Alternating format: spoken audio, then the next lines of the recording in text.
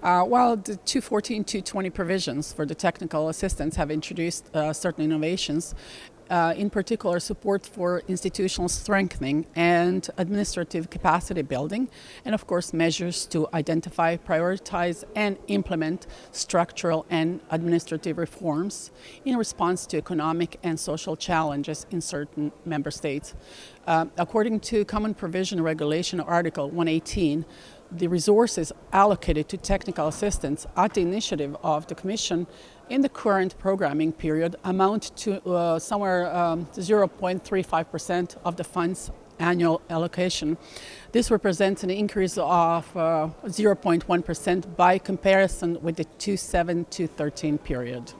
The competency framework and self-assessment tool are job aids to help institutions managing the funds in strengthening their human resources capacity. The competency framework and self-assessment are flexible and customizable so that they apply to the different organizational structures in the member states. Furthermore, the pilot projects Integrity Pact, Civil Control Mechanism for Safeguarding EU Funds, aims to explore and promote the use of Integrity Pacts for safeguarding EU funds against fraud and corruption, and as a tool to increase transparency and accountability, enhance trust in authorities and government contracting, contribute to the good reputation of contracting authorities, bring cost savings, and improve competition throughout better procurement. Which means, actually in very short, which means help people at the local level, government, local government, help them, educate them so they can do the job that government is supposed to do but is not doing.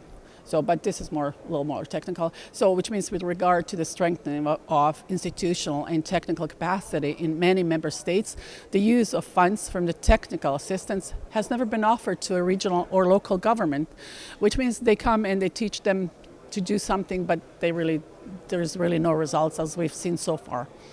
This means that technical assistants have been used by national level for the training of regional or local authorities, during which the local and regional representatives didn't have the opportunity to articulate their needs.